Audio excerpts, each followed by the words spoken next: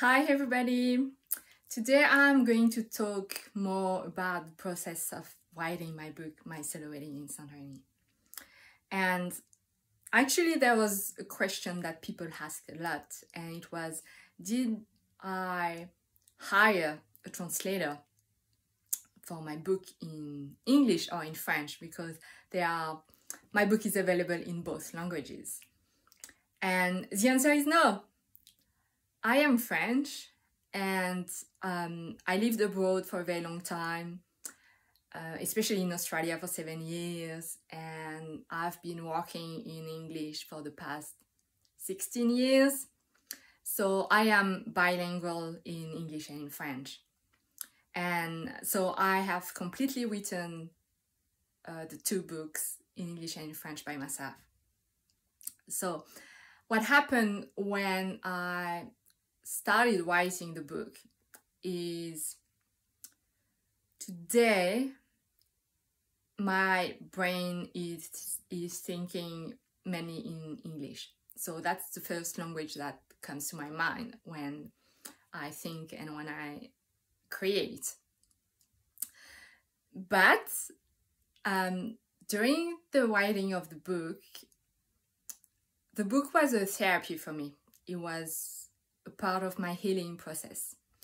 And why healing? Because for people who don't know the story, my fiancé left me 3 months before our wedding, and I decided to keep everything as planned, and I married myself on the beautiful island of Santorini in Greece.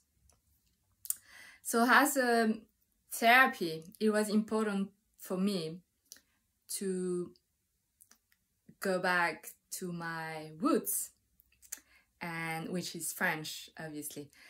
And when I've written the book, was really interesting because the first draft was in both languages, English and French.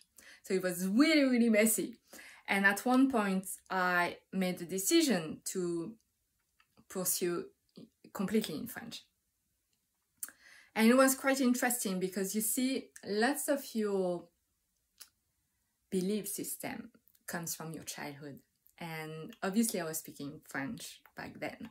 So lots of things came up from me, and I became aware of more things, probably because I was thinking now in French and not in English anymore.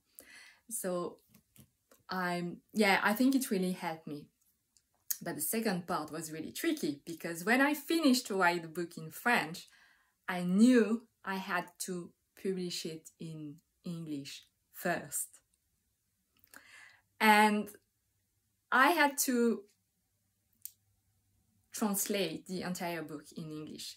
Obviously, I had lots of parts already written in English from the first phase of the draft.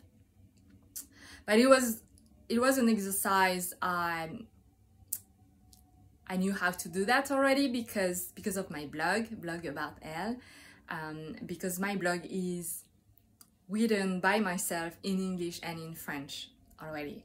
So it's definitely a process. It's definitely a skill I had and developed writing my book, and it was really interesting.